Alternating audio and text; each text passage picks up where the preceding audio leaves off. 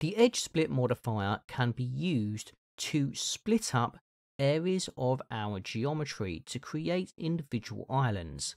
It can also be used to help with shading issues. To access the edge split modifier, first go to the Modifiers tab in the Properties panel. From here, click on the Add Modifier button, go to Generate, and then select Edge Split. The Edge Split modifier will now be operating on your selected object. The idea of the Edge Split modifier is to find specific edges and divide them into multiple edges. So let's take this edge here for example. I'm just going to use my Annotate tool.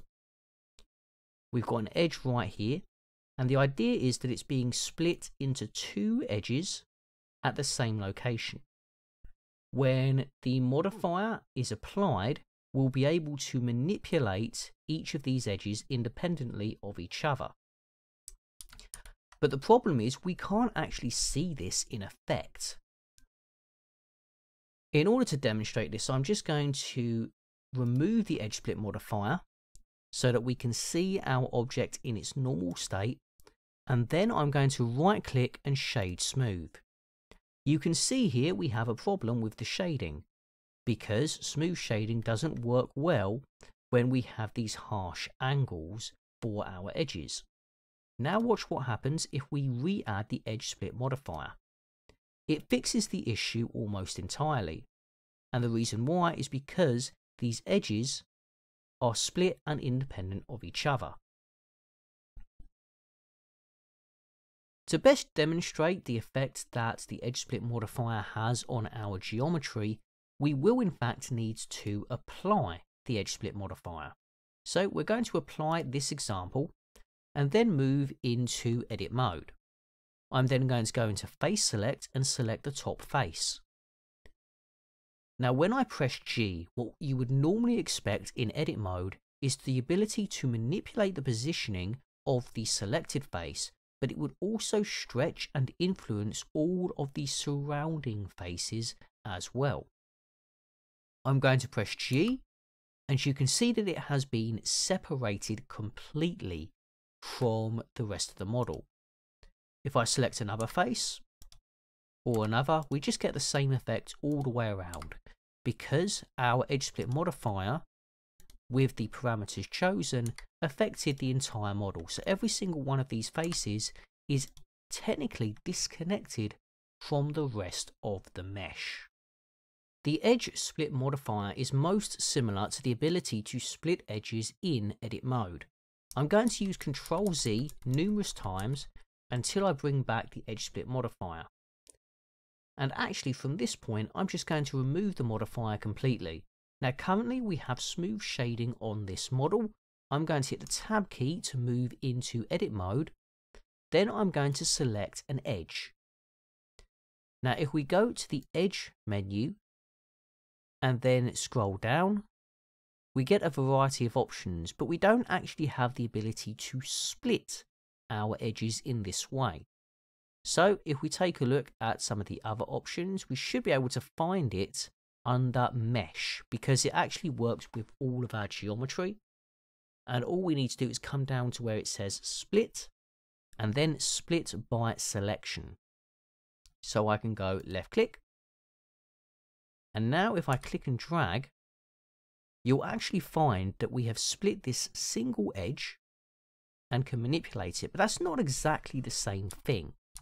So let's try again, but this time we're going to use a face, and I'm just going to use X a few more times just to get back to where we were before. We'll take that top face, go to mesh, split, and then split the selection. First of all, this has a change on the shading of the top face as well as the rest of the model to an extent. We can take that top face, hit the G key, and manipulate its positioning. It's now completely independent of the rest of the mesh in terms of how we can influence it. So this is where the split tool is very similar, depending on how it's used, to the edge split modifier. Let's return to the modifier itself with a different example. So I'm just going to add Suzanne the monkey, and from here we're going to add our edge split modifier. Now again, we don't really see any difference visually with our geometry, but what we can do is we can manipulate the effect of the edge split modifier with the edge angle parameter. Now for this to work, you first of all need to enable this parameter with this checkbox, and then from there you can manipulate the angle limit. So by default we have it set to 30 degrees. Let's see what happens if we apply this modifier on Suzanne, press tab, deselect everything, and then let's press the L key to see which areas are selected. So here we're able to select an island with the L key, and this island has been created by applying the edge split modifier. Again, if I use Ctrl Z to bring back the edge split modifier and then move into edit mode, press the L key on the same spot, and with the exception of the eyes, which are already their own islands, we select the entire model.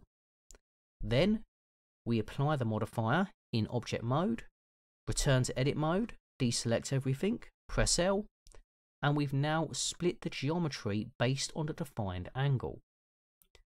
So this way I might be able to select or more easily select the geometry that I want after using the edge split. So for example, we could select the inner ear on both sides and do whatever we want with that geometry.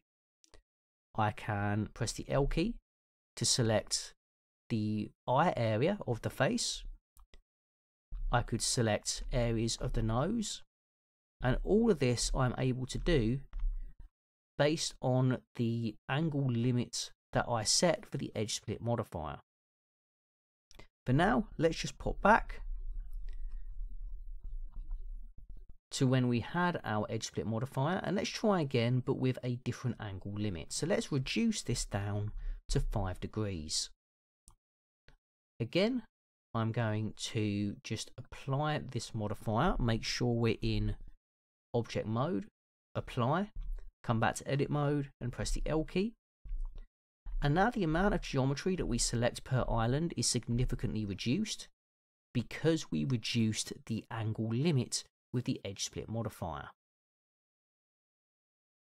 I'm now going to turn your attention to the second checkbox, which is for sharp edges. Now there are a few ways in which we can use this sharp edges option, both with the edge angle limiter and without it. So let's demonstrate with the edge angle first of all. I'm going to use smooth shading on the model, and you can see that smooth shading is being applied, but some of the edges are already being maintained in terms of their sharpness. If I was to turn off the visibility of the edge split modifier, you would probably see this kind of effect on our model.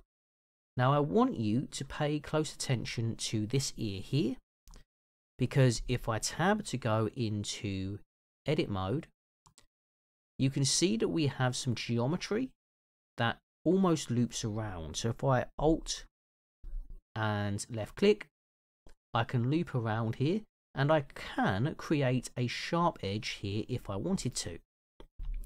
Now before I do that, I'm just going to increase the edge angle to the point where even the geometry of the ear is being smoothed. Next, I'm going to take this selection, I'm going to hit Ctrl and E and mark it as sharp. Then I'm going to press the tab key to move back into object mode, and you should see the difference between this ear, which now looks much sharper along that edge, and this ear, which has the smooth shading applied normally. So this is one way in which we can use the sharp edges option to ensure that specific edges will always remain sharp regardless of what the edge angle is defined here. And if we reduce this value, you can see over time many of the other edges of the model start to sharpen as a result of the edge split modifier. Let's take a look now at what happens if we were to not use the edge angle at all. So I'm going to turn this off entirely, and currently you can see that we still have that sharp edge being added to our objects, despite the fact that everything else currently has smooth shading. Now again, we can go flat shading and everything looks perfectly fine, and if we go back to smooth shading, we still keep that sharp angle. But the real power here is using these sharp edges to define which areas of our model are split away. So I am going to apply the edge split modifier, hit tab to go into edit mode, and from here I can select my geometry, or I can select entire islands, and I can select an island with the L key. So if I press L, I can select the island that has been created by using the sharp edges. I could then press the G key, and I can manipulate this island of geometry independently to the rest of my model. By comparison, over on the other side, we did not mark any sharp edges. So if I was to attempt to select the inner ear on the other side of this mesh, I end up selecting the majority of the mesh because it's all a part of the same island. We didn't use our sharp edges to define where the geometry would be split.